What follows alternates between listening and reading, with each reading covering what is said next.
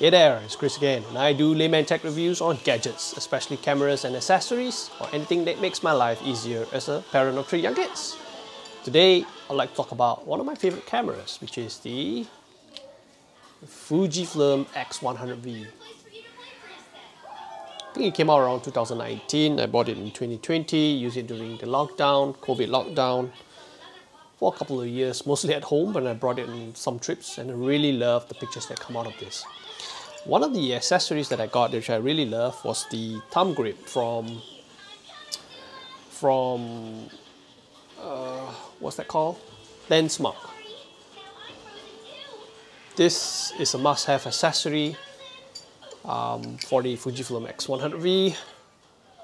This shutter button, I wouldn't say it's an important accessory, but if you have it, you can use it because it has a thread around the shutter, so you can put in a shutter button here.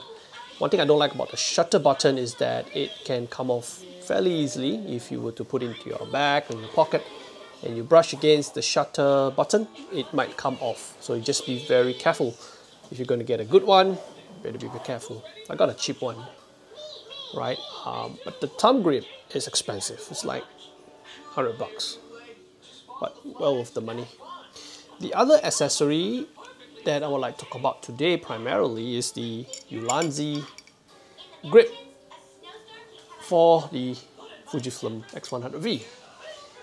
Right off the bat, you can see that it has a very nice texture around the grip, and it has this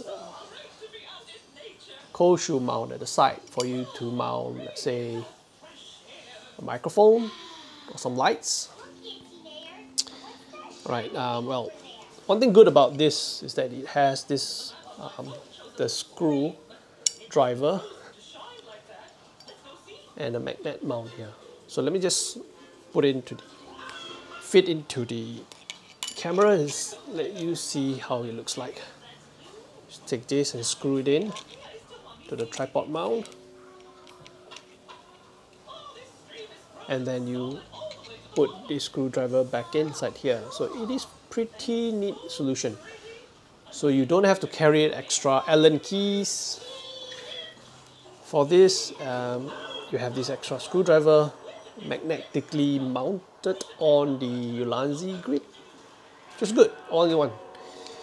So if you come from the DSLR world, you would welcome this grip because the X100V does not have a very deep grip. So this adds a little bit of depth to it, which is nice to hold.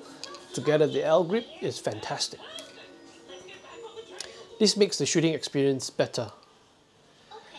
But, and there are still some buts for me. 2 big buts.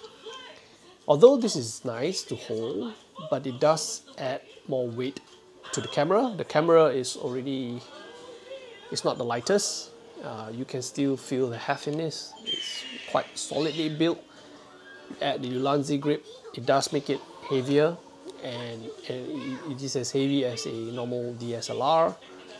And the second but is that it adds to the size of this. So if you have a bunch of mirrorless cameras and you have invested into camera bags that hold primarily mirrorless size type cameras, adding this to the camera makes it very difficult for you to fit into the bag. Let me show you an example.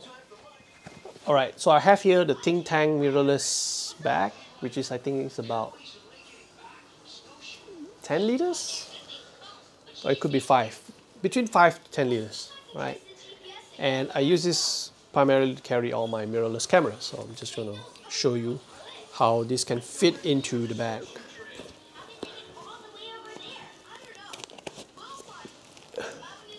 Can still fit, but like I mentioned, it's tight.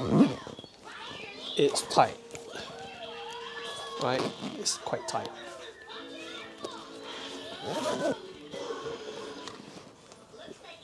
Let's try it fit into a different orientation. Yeah, put it this way. Now it should fit nicely, but again,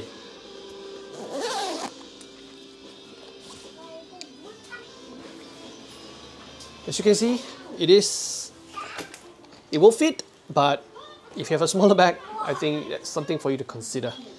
So, or you can always detach the grip from the camera and store them up and store them separately. And when you reach your destination, when you are ready to shoot, you can attach back the grip. That workflow, to me, is just not worth the hassle. So, conclusion, I liked it at first, but then after using it for a few times, I decided that it's not worth the hassle. I've learned to enjoy using X100V as it is, and the thumb grip, now that's the best accessory to get. So I'll be selling this today.